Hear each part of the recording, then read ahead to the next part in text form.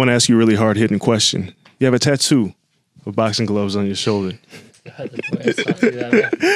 When did you get that? When did you get that tattoo? They're cherries. I was 18 and I went to Ibiza. I was drunk. And I walked in and I went, get me a pair of boxing gloves, tattoo, and he went, okay. He didn't have a clue what he was doing.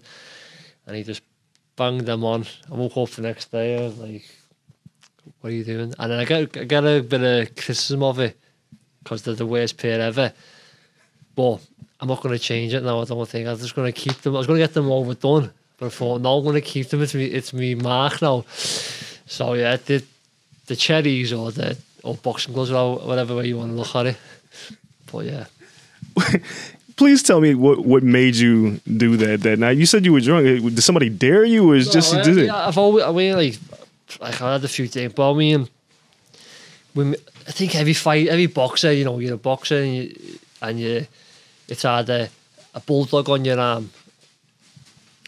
No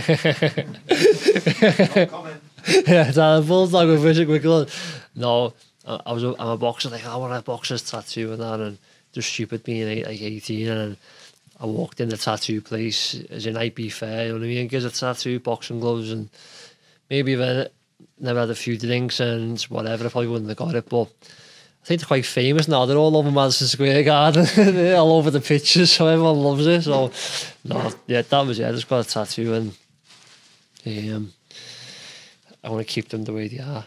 It's the Rocky trademark now, right? If you win, this is like your trademark. It could be a logo. Yeah, that's it. I think everyone start getting cherries on their arms, then they'll start falling the trend. Tattoo places will be full the next day with all Rocky. What do you want? I want a Rocky tattoo.